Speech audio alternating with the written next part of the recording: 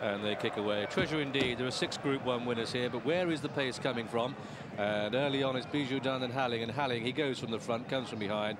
He's doing the work made all last year. Why not this? Halling leads, Bijou Dunn second, Definite Article sitting third. Valinor 4, Beecham King, then Pentar, and Ella Aristocrati is the back marker. Halling leading then, stretching out in good style.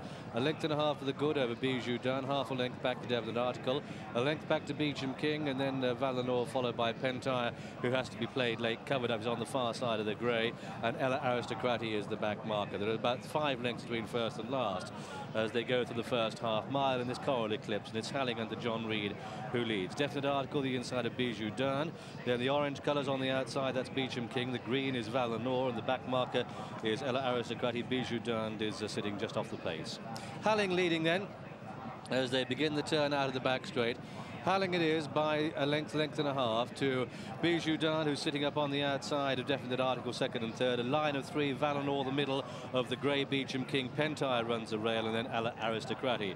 They start the turn for home, and it's Halling, John Reid taking them wide. Definite Article on the inside, the horse with the nose band. Red sleeves is Bijou Dunn, yellow sleeves Pentar getting closer, the green jacket Valinor.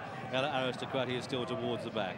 Come down the home straight, just over 3 to go, the Coral-Eclipse, and the blue jacket Halling in the lead. Definite Article in second. Look on the left, there's the favourite Pentar with a run. Red sleeves Bijou Dunn, Valinor covered up, the grey Beecham King starts to unleash a run. Any of them could win, just over 2 to go. They've got to get past the one in front, that's Halling going as well as any. Definite Article, look to the left, Pentar creeping closer under Michael Hills.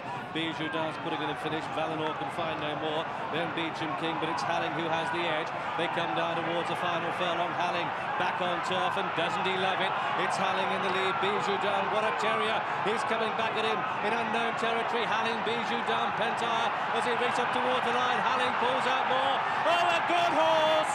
Halling, Bijou Dunn, Pentar, 1, 2, 3. Then Ella Aristocrati followed by Definite Article. Valinor and Beecham King was last of all, and so the result of this Coral-Eclipse, an absolute thriller, which has been won for the 2nd consecutive year by horse number 3, Halling, in the colours of Godolphin, trained by Saeed bin Saror and ridden by John Reid, his 52nd winner of the season. But just spare a thought for poor old Frankie Dettori. Halling at 130, an absolutely superb run from the front. Border Swinburne rode the horse last year.